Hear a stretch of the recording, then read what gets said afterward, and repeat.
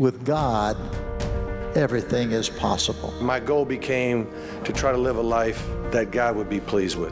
The other stuff had caught up with me, and I began to think, what will my life be like? God does not want your ability, He wants your availability. You know, as a coach, you're in a leadership position, whether you like it or not.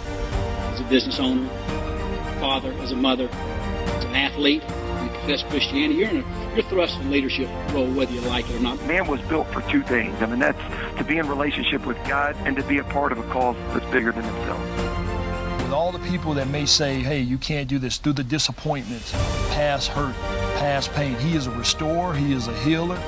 He can bring back what no man could do. He can open doors that no man can close. I can do all things through Christ. I can do all things through Christ.